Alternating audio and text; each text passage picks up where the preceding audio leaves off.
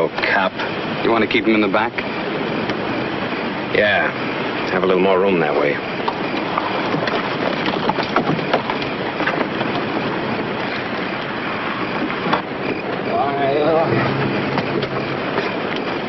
Okay, get in, baby.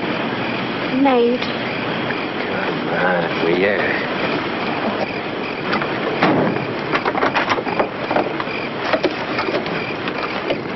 Get rid of the coat.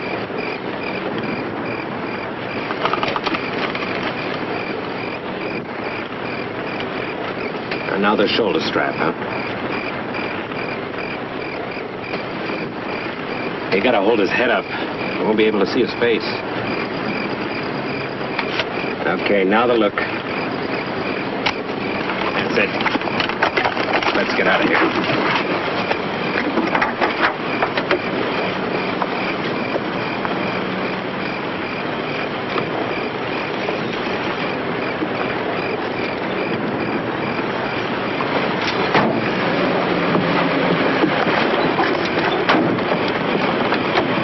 Okay, cop. Now let's see you stretch my skin.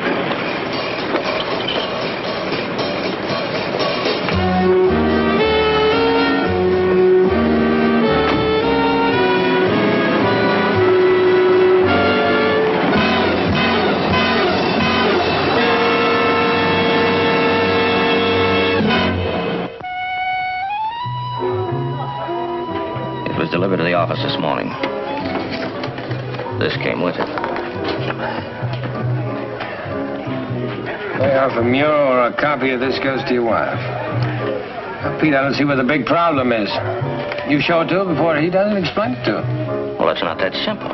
Ethel sees this, she'll blow her stag. Well, I still think you ought to tell her. After all, a thing like this could happen to anybody. Get a little stone, meet a pretty girl. Well, you believe it. Pete, I know enough about photography to know that it's not a paste up, it's not gimmick. Sorry I got you up, Diamond. Forget I called you. Pete, come on, sit down, will you?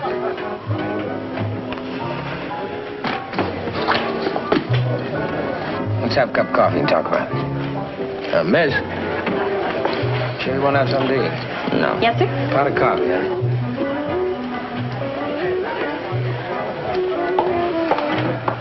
Well, how'd you get into this mess? You know Nate Muro? Big bookie? Same. I paid his rent a couple of times. Well, we've been after him for over a year. Every time we turn anything, he's found a way out. Yeah, he's got that kind of reputation. Well, that reputation got to Sacramento. A week ago, the word came from the tower. No excuses, stop Muro. So you put on your little helmet and went out to slay the dragon. And I found a way, too. Bobby Reed, you know him? I met him. Here, honey, put it down right there. Thank you. He's the one weak link in the operation. I figured if I worked on him, I could pull the string on Muro. Must have pulled the string pretty hard to get in the middle of this. Who's the girl? That's Reed's sister. Muro pays her rent. Yesterday afternoon, I got a call from Reed. He said he had to see me right away. He said, what about? He was sore about the way Muro was treating his sister, Claudia. I set up a meet with Reed, little place out in Melrose. What do you have to say? Well, he seemed to be scared stiff. He kept going around the edges of Muro's operation. Nothing we didn't know. Why the stall, Pete? Well, it must have been so he could juice my coffee. You gave him the chance? Well, about 1, I went to call Ethel and told her I'd be late. Did you tell her what you were doing? No, my phone was out in the open. I couldn't talk much. I see. When I got back, Reed had a fresh drink, and there was a cup of coffee for me. About 10 minutes later, the walls fell in. Did you know anything that happened after that? I came to at 4:30 this morning in the middle of nowhere. My head was coming apart at the seams. I went home. This morning, this got to the office. Pete, I think you still ought to tell Ethel. Well, she'd say she understood, but I know there'd always be a question in her mind. Well, I still think you ought to tell her. I think you ought to tell your captain, too. Well, maybe you're right. But I still don't want to make a lot of noise until I've explained this to Ethel. All right, we'll do it this way. What time you got? 12:10. All right, together we'll try to wash it up by noon. After that, you lay it on the line. You tell Ethel and you tell the captains of the deal. Deal. All right, where do we start? Well, we should start with Bobby. He's got the key. All right, where do we find him? Well, that's the problem. He's not at his apartment. I put out the word, but nobody seems to know where he's dug in. How about Muro?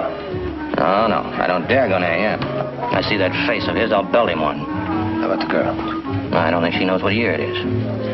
Brings us back to Bobby. Well, if we can find him and squeeze him hard enough, he'll pop like a ripe peach. All right, whoever finds him first tells the other one. And Pete, if you find him, leave him alone, will you? He can't answer questions with a busted mouth.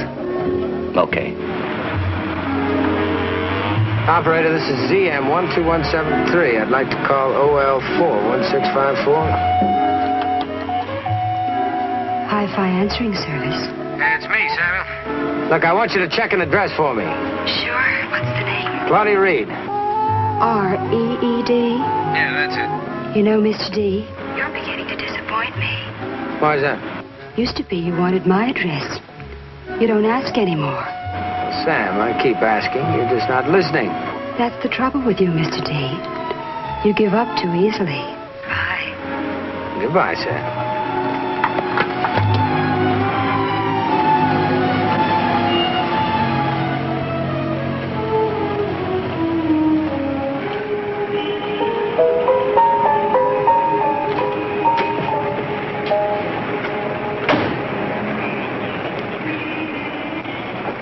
Hi, Mr. Diamond. Smokey? Got something hot today? I thought maybe you'd come up with a name for me. Be a pleasure. If it was my money, and sometimes it is, I'd drop her right down on Lady 4. Well, I'm not talking about a horse, Smokey. Huh? I want to find Bobby Reed. Oh, sorry, Mr. Diamond. I'd like to help you, but the word's out. Like Bobby Reed's got the measles. Look, you owe me a couple of favors, Smokey. You come up with this one, everything's quit. Mr. Diamond, there isn't anything I wouldn't do for you. The word is out. Look, a friend of mine's got his neck in the sling. Bobby Reed can get it out. Now, where is he? That's all.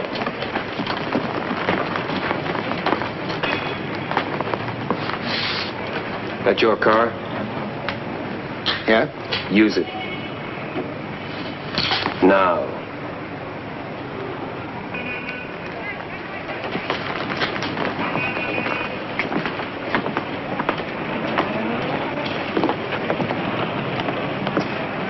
Bobby, a friend of yours?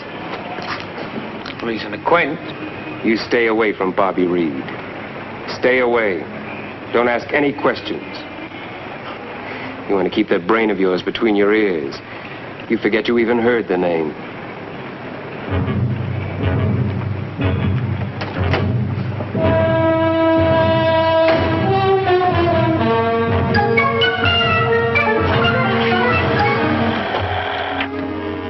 Hi-Fi answering service. Hey, Sam, did you get that address for me? 2735 West Vine Street. Thank you. Did I have any other calls? Nothing. Will you be at that Vine Street address? Yeah, I'll check you when I leave, huh? Don't worry, Mr. D. If I don't hear from you within a half hour, I'll call you. Sam, if a man answers, don't hang up. It'll be me. Goodbye.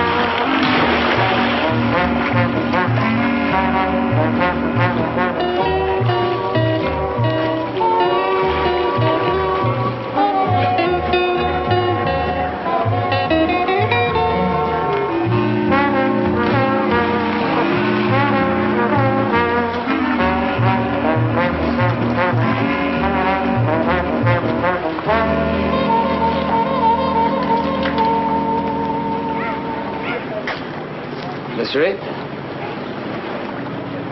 Miss Reed?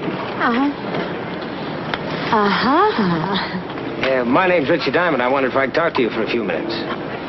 Sure, why not? After all, like they say, diamonds are a girl's Best friend. What did you want to talk about? Well, who represents you? Your agent. What's his name? Oh, I don't have one. Well, you are an actress, aren't you? Well, I did some little theater things back east, but... Well, I can understand it. A beautiful girl like you, the silver screen's just waiting for you. It is? Sure, I bet you there are about a half a dozen studios that give that last popcorn concession to have you on a contract right now. Well, sit down, honey. Thank you. Are you an agent? Well, I'd like to represent you. All right. We'd have to have a contract. Sure. It's been my experience in the past that an artist needs to be protected. I wouldn't want to take advantage of it. You wouldn't? No, that's why it'd be a lot better if you had someone to talk for you, like a close friend or a relative. I've got a brother. Well, that'd be just fine. How can I get in touch with him? Gee, I'm not sure right now. I'd have to make a few phone calls. Well, I do it in a hurry because I understand they're casting the picture right now. Oh. Gee, I sure appreciate what you're doing for me. Hi, Claudia. Oh, hi, Jeff. This is Mr. Diamond. My very good friend, Jeff Stark. Oh, yes, we've met before. Last month, Steve's party, remember? Sure. Jeff, Mr. Diamond's going to be my agent. You're what? He's going to get me into pictures, honest. What's happened, Diamond? You give up the private eye business? Yeah, well, everybody has to have something to fall back on. What's he been saying to you? Well, he wants to write a contract. He wanted to talk to Bobby about it. You tell Murrow about this? Well, he doesn't own me. Shove off. Now, look, Stark. This is none of your business. Claudia, what I've got to talk to Bobby about is important. Diamond? But he said not to tell anybody where he was. What I've got to say to him might save it.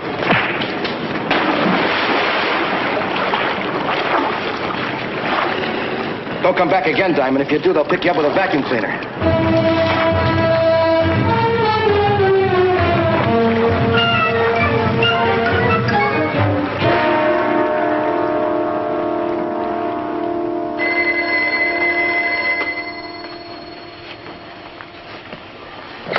Yeah, hello.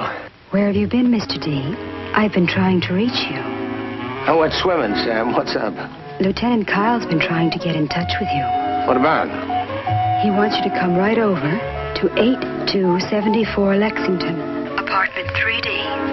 8274 Lexington. He said to hurry. You say what? He's found Bobby Reed. All right, Sam, I'll check you later. Pete? Pete? In here.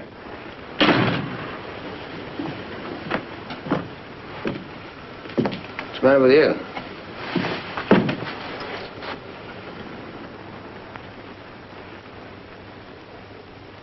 Bobby Reed? You kill him?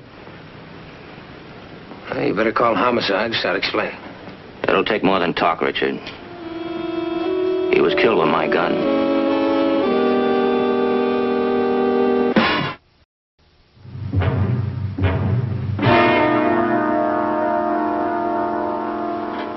You don't have to be careful. There's nothing on it. How do you know it's yours? The serial number. How'd it get here? I don't know.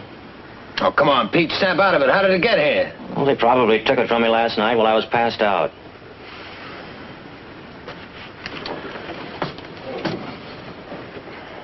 Didn't you notice this morning that you didn't have it? Well, a gun's a gun. The way I felt this morning, I didn't stop to use a microscope. Serial number's gone. Looks like it was done with acid. Well, at least now we know what Murrow wanted. How'd you find him? I got a tip. I just walked in. You call anyone else? No. Was he killed here? Looks like it. This pillow was used to muffle the shot. Well, we're not doing ourselves any good sitting around here. You got any bright ideas? Gotta be something in this place to go. I checked before you came. Well, let's get out of here, then. Hey, Richard. This will keep you off the hook for a while. Richard. I'm not going to go through with it. I didn't kill Reed. I'm going to tell the story just the way it happened. How you do that, Pete? You tell it the way it happened and then read tomorrow's headlines. Cop kills bookie. Sure, in 3 months' time, they'll print a retraction of your acquittal on page 46. Nobody reads the results. They only read the accusations. What happens to your wife? What happens to the rest of the honest cops in this town? They've worn ashes before. This doesn't concern you anyway. Well, you're open for a year in jail for what you've just done. Now, from here on in, you're out. There's no reason for you to put your neck in a wringer. It's the biggest reason in the world I live here. I don't like to see an honest cop get pushed around by a two-bit bookmaker. Come on, let's get out of here before they put glass in the frame. It'll pay off. I don't know how or when, but you'll collect large for today. Sure, in Confederate money?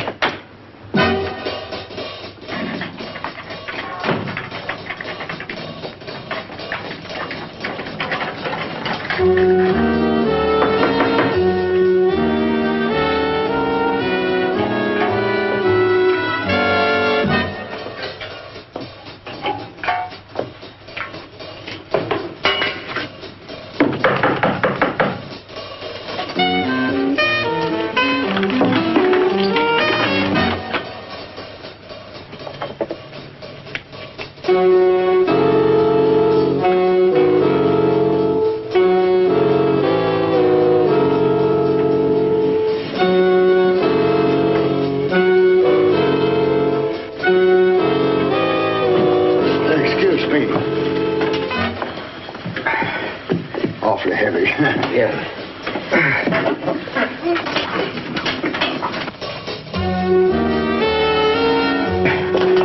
That's all right. That's okay. That's it. Thank you.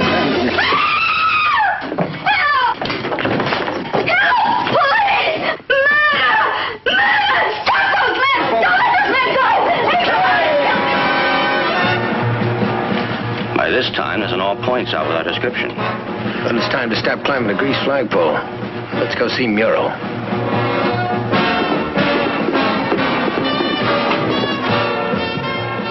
Yes?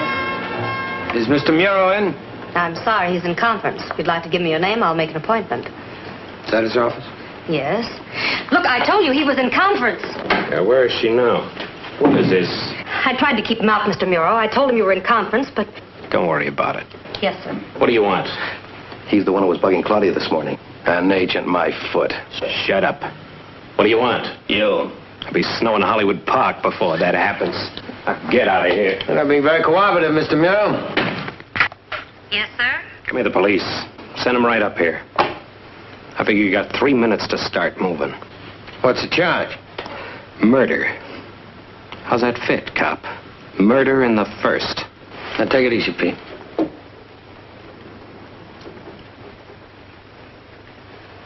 You're never going to make that stick, Mr. Muro. You're still alive. Bobby isn't. Just came in over all local stations. You know Carl had nothing to do with it. Do I? But I know what the courts believe. That's two different things. Look, Richard, let's not waste any more time. Let me have him for a while. You take it easy, Pete. You touch this guy and they'll really have something to hang on you. I've got nothing to lose. You got a lot to lose. Now, the police will be here in a minute. You go outside and make it easy for them to find you. And take that errand boy with you, too. You stay here, Jeff. Get your hand off me, cop. Now, you sit down and don't move. I see a muscle twitch, I'll break your back. You call the police? I sure did. You better get out of here. Well, supposing we just sit here and wait for them. Don't hurt your hands, Richard.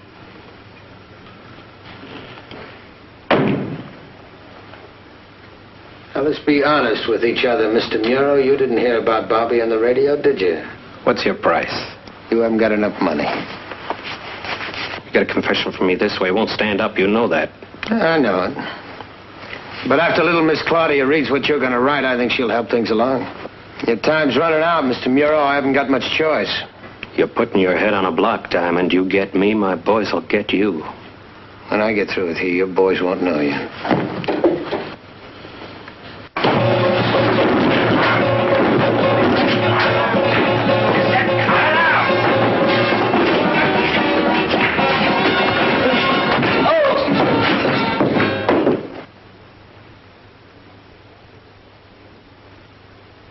He's killed him. I don't think so. He's got a gun. Why, sure, lady. He's supposed to have it. Hi, Lieutenant. How are you, Corbett? What's the beef, Lieutenant? You got the story? Well, don't you stand there. They've killed Mr. Muro. Diamond, What are you doing here? Well, I thought it was the Kansas picnic. You gotta watch that hard cider. It'll catch up to you. Little note to the DA from Mr. Muro. See if you can file this. Happy birthday. Diamond, you're under arrest. What for? Assault and murder. Lieutenant, I'm afraid I'll have to take your gun. He's making the same charge against you. I told you. Polls aren't closed. Let's wait for the final count.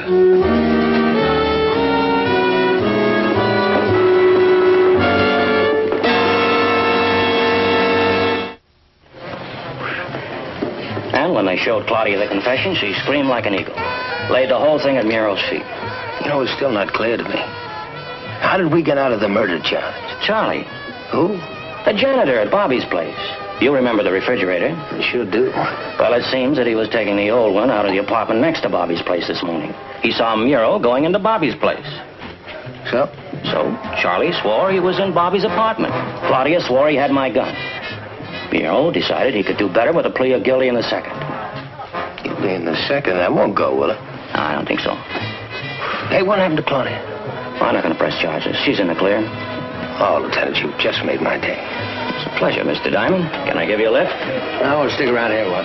Oh, before I forget it, I picked this up for you downtown this morning. What is it? It's an application for an agent's license. I understand Claudia still wants to get into the movies.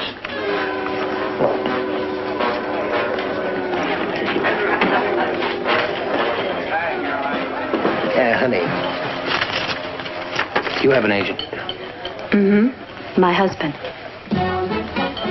Yeah, that figures.